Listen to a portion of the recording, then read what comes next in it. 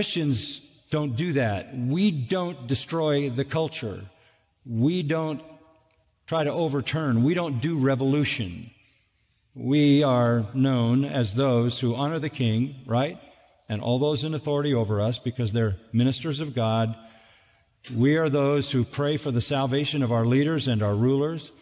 We are those who live quiet and peaceable lives in the world. We aren't revolutionaries. We aren't reactionaries. We aren't activists. We don't start riots. We don't storm the streets. We don't smash the doors of the Supreme Court. We don't do any of those things.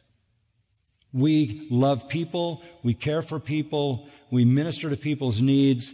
We accept the authority that is in power. We know that it's ordained by God. And if you start tearing into that authority and you weaken that authority, you will have increasing anarchy and you will go back to a primitive kind of society where we can barely survive.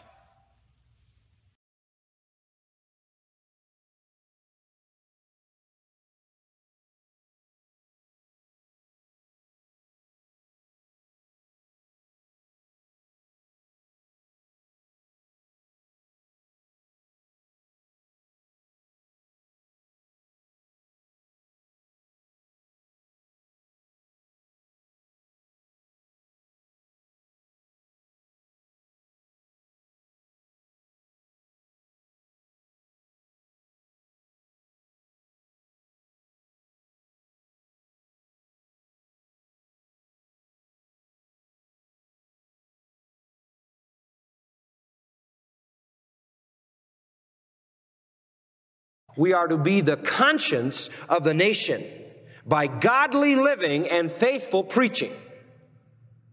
We confront the nation not through political pressure, but through the Word of God.